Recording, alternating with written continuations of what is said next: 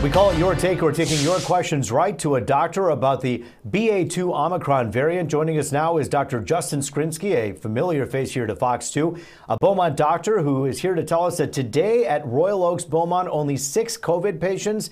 Obviously a lot of relief right now. But Dr. Skrinsky, we understand that BA.2 is so contagious.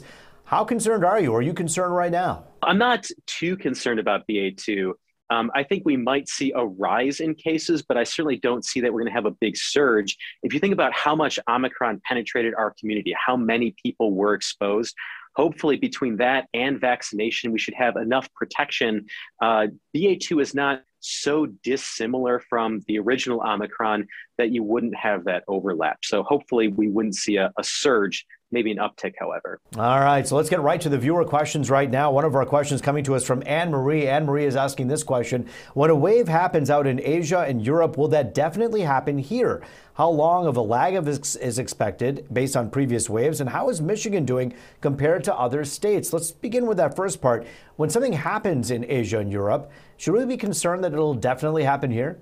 It does not definitely have to happen here. So typically we look to Asia, Europe, especially UK seems to sort of precede us by a few weeks or even a month or so in terms of caseloads. Lots of different factors. So for instance, right now we're seeing this BA.2, which is a subtype of Omicron. We already had this massive Omicron surge in the US. So we've had a tremendous number of people who were exposed. So it should have some immunity to Omicron. All right, but Dr. Skrinsky, let me ask you this. We see all of these people in Asia who are in lockdown mode, and they have BA.2 going on there.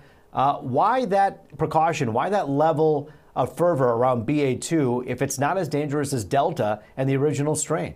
What we've learned with Omicron is that you can get overwhelmed just by sheer numbers. So even though it is fortunately less deadly, the fact that it's so much more contagious, and now we know the BA.2 variant is even more contagious than that, again, just based on sheer numbers alone, you can overwhelm hospital systems. I know places such as South Korea are really feeling that pressure right now. All right, our next question coming to us from a Fox 2 viewer asking about boosters, specifically saying what implications this has for getting a potential second booster shot.